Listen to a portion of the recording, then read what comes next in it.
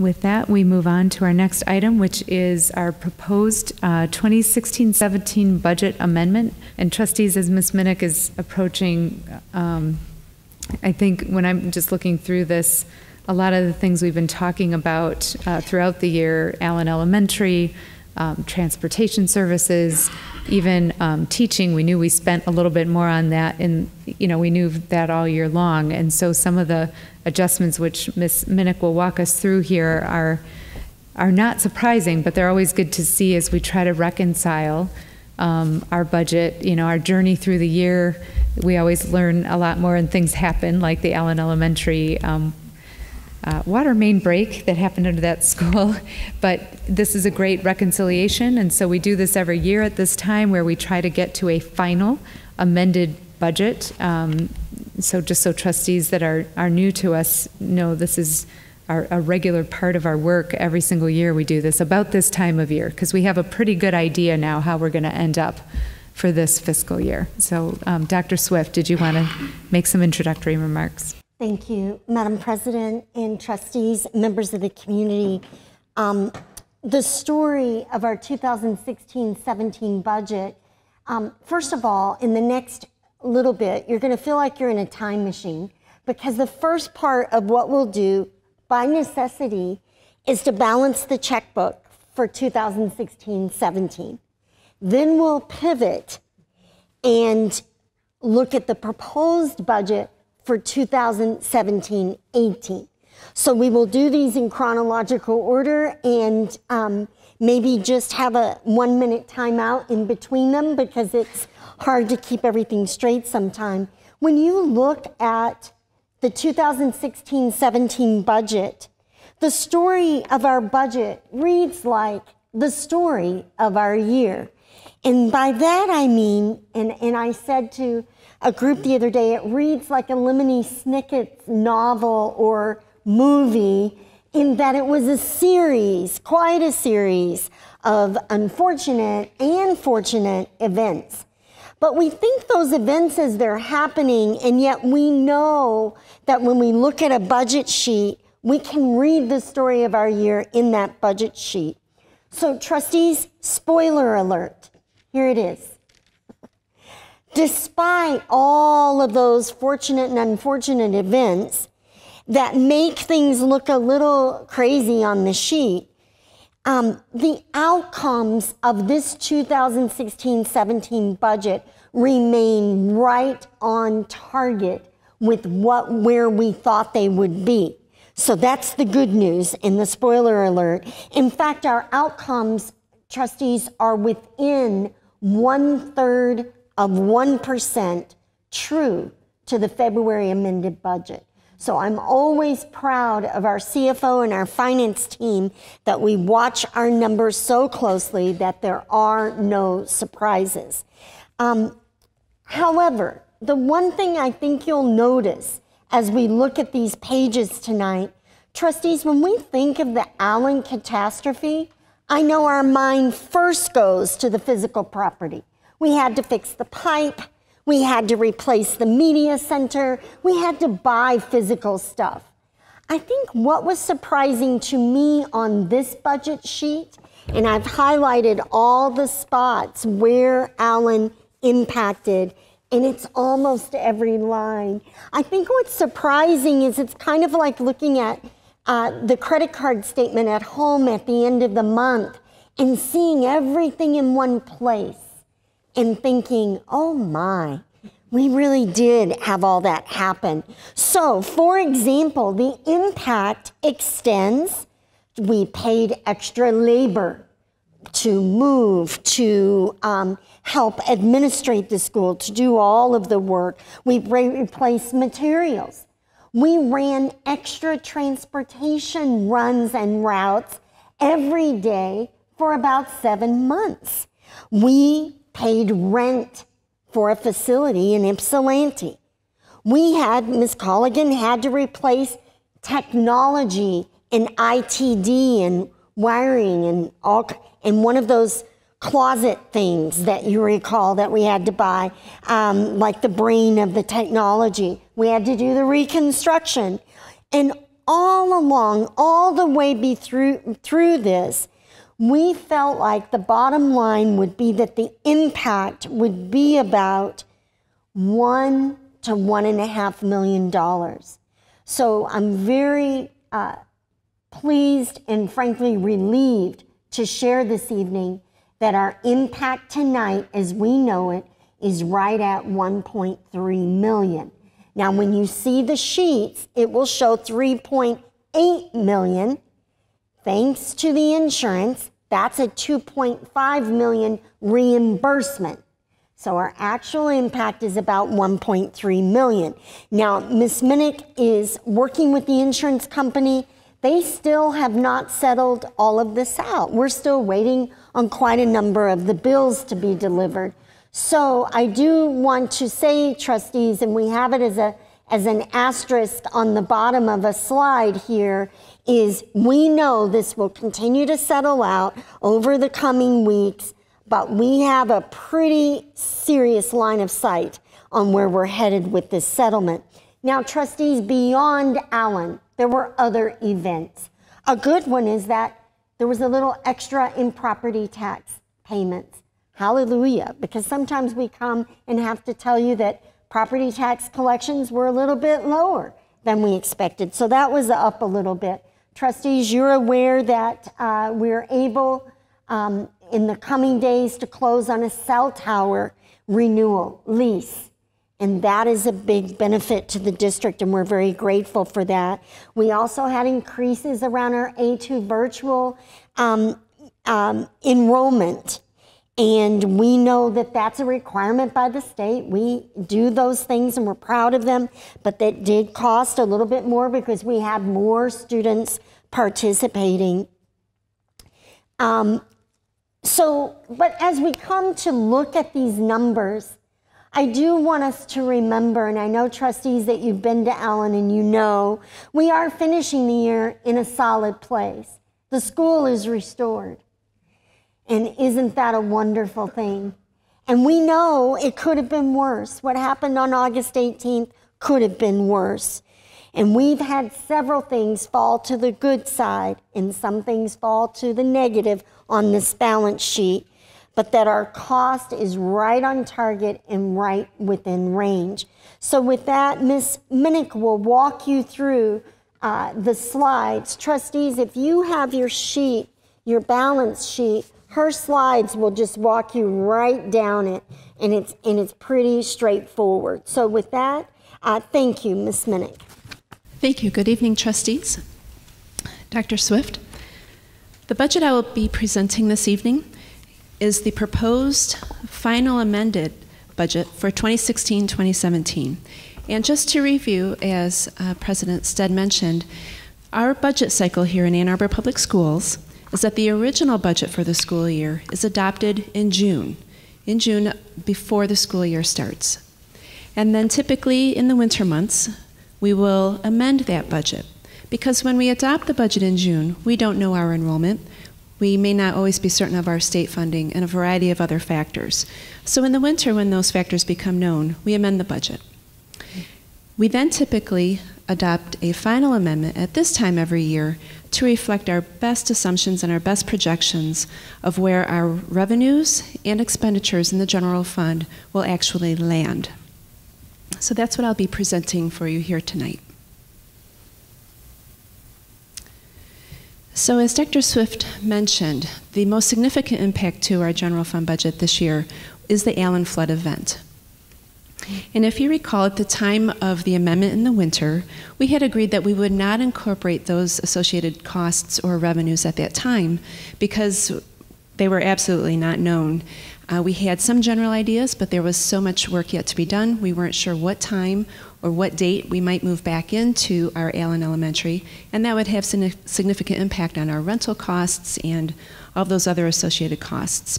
So at that time, it was discussed that we would roll those final costs into this final amendment of the budget. But again, I do want to note that the Allen flood event claim is still in progress. We have a number of invoices and costs yet to pay and shore up. So accordingly, we will do a full accounting of the associated costs and revenue for this event upon the finalization of that insurance claim. Throughout tonight's presentation, I will be referring to recommended increases and decreases over the current amended budget.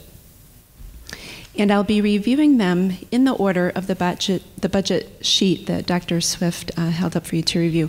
So it will be in the order as mandated by the state of Michigan that we adopt our budget in, and it also follows the same order as our audit reports that you see every year. So you can follow along with that report if you like. First of all, we'll look at our local revenues. We have a significant increase over our current budget of about $6 million. About $2.5 million of that increase is attributed to our anticipated insurance claim proceeds. We are anticipating at this time about $1.5 million in reimbursement for the property and contents of Allen Elementary, which would include the reconstruction of the pipe, replacement of furniture, anything that would enable us to get the elementary school back into its original condition at the time of the flood. And then we have already received $1 million in reimbursement for what we call extra expense. Extra expense are those costs that we incur in order to keep school running. So those would be rental costs. It would include those incremental transportation costs because our rental facility was further. It would include another set of utility bills for that additional space. So things like that. We also we're seeing an increase in our property tax collections of about $3 million. And as Dr. Swift mentioned, we are renewing our cell tower contracts, and that is a significant increase as well to our revenues of about $800,000. Turning to our state revenues, we're seeing about a $3.7 million increase there, and that is primarily attributable to the special education cost reimbursements that we receive from the state, which is generated by increased special education costs. So we do have, and we'll talk more about it later, but we do have some increases in our special needs transportation and staffing. And then under incoming transfers, we are anticipating about $900,000 of a decrease from our current budgeted amount, and that is in regards to our Public Act 18 local special education cost reimbursement. And that is an adjustment, and it's not unusual every year that those payments are adjusted based on such factors as the amount of taxes that were actually collected and available to reimburse our local schools. It may be an adjustment of costs that were previously reported by any of the districts in the county. Right now, we were just notified of this decrease, and it is primarily a result of the amount of taxes that have been collected. Turning now to our expenditure adjustments. In the category of instruction services, we are anticipating or recommending an increase in our budget for basic programs of $2.6 million. And basic programs includes all of our basic instruction for elementary, middle school, high school, preschool programming, and summer school programming. And that increase is primarily, or actually all of these increases are attributable to the Allen flood costs for instructional and media center materials, the A2 virtual course enrollment increases that Dr. Swift mentioned, and then staff increases to tend to the needs of our special education students. And I'll return just for a minute back up to the top. We have instruction services that are classified as pupil support and instructional support as well. And we are anticipating an increase in those expenditures.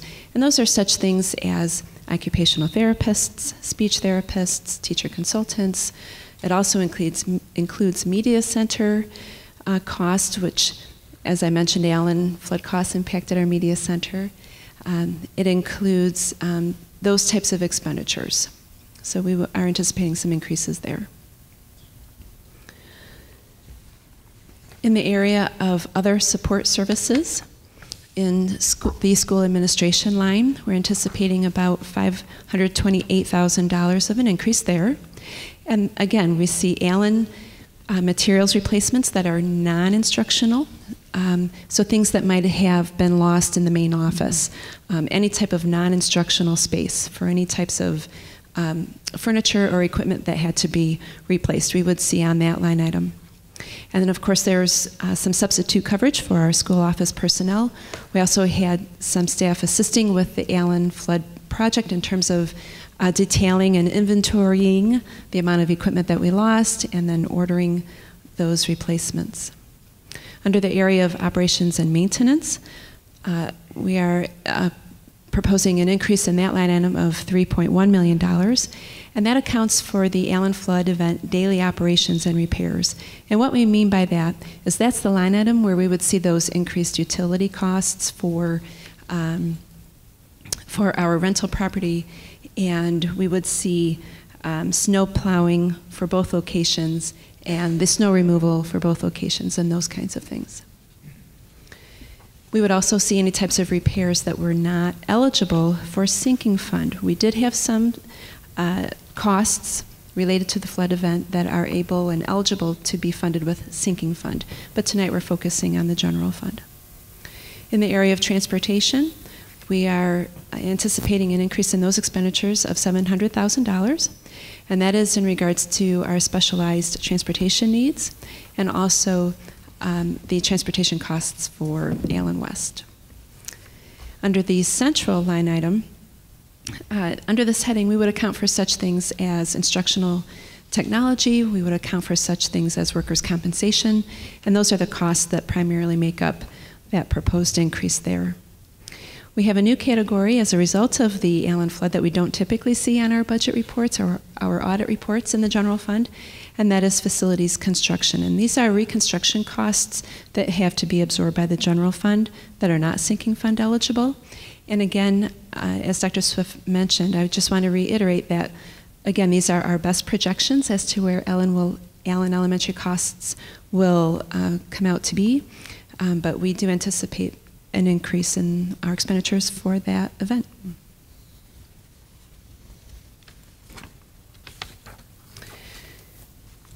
Here we just want to circle back to the same slide that we saw earlier, just summarizing those costs and those insurance reimbursements. And as Dr. Swift mentioned, we have been anticipating throughout the year a projected net impact to the general fund of about $1.3 million. And so on the earlier slides, we noted that Allen is kind of a vein or a thread through all of those different categories. And again, the total projected cost to the general fund approximates $3.8 million with projected insurance reimbursements of $2.5 million. Once we incorporate all of the changes noted on the earlier slides, we anticipate total general fund revenues for this school year to be around $235 million, $235,343,070. And we anticipate total expenditures and transfers to be $235,062,128. And that results in a net change in our fund balance of $280,942. And this is a slight increase from our current amended budget. And as a result of these changes, we are anticipating to have an ending fund balance in June of $21,788,964. When we started the school year, our fund balance approximated 9.6% of last year's actual expenditures. As a result of these changes, we are anticipating that at the end of this school year, our fund balance will represent 9.3% of this year's expenditures. I'm happy to answer any questions at all that you may have on this final budget amendment. I know it's a lot to process, and I think the way you've summarized it actually is great. I think why people aren't hearing so many questions, though, is because all along we've been talking about where this is going to hit our budget. So I love your highlighting all these different areas, but I think you guys did a phenomenal job estimating what the net impact of the Allen flood event would be, including the decisions we made to go with that, to keep that community together, find a building, which we were so fortunate to find one that actually could fit that whole student body, and then transport all of those kids and families, which of course is even more than our typical transportation costs, because a lot of the folks that go to Allen Elementary walk there. And for a while, we were busing all of them to their Allen Elementary West location. So I think you did a nice job preparing the board for how this would flow, and then your net impact to general fund dollars of 1.3 was very close to what you were saying all along. So thank you. And I was calculating this little nuance that we have with our state law that we do our ending fund balance as a % of revenue, not expenses, which makes no sense. But anyway. I didn't include the % of revenue at this time. Yeah. I included the % of expenditures at this time because that's what we're so used to. Because that actually also makes sense. Mm-hmm. And we've been tracking that for so many years that we have a little bit of a context for that percentage. Exactly. But I did calculate it real quick, and it looks like it's about the same as the % of expenses. Yes. It's 9.28%, so 9.3%. Okay. And I appreciate your pointing that out because it is detailed at the bottom of the handout. Okay. It's a little bit small, but at the very bottom it shows the fund balance as a % of revenue and as a % of expenditure. So I'm sorry, I was remiss in not mentioning that. That's great. So just a reminder to our community, the state sort of watch list, if you will, now gets triggered if districts fall below 5%, if their fund balance falls below 5% of revenue, operating revenue, which is a really strange statistic, but that's what they selected. So we watch that every year, and we've certainly been on a journey there, but it's nice to see us not so close to the 5% mark. So that's really great to see as well. This is our first briefing on this. Obviously, we'll take action on it a little bit later, but if you have other questions or comments that come up, we'll obviously be monitoring those.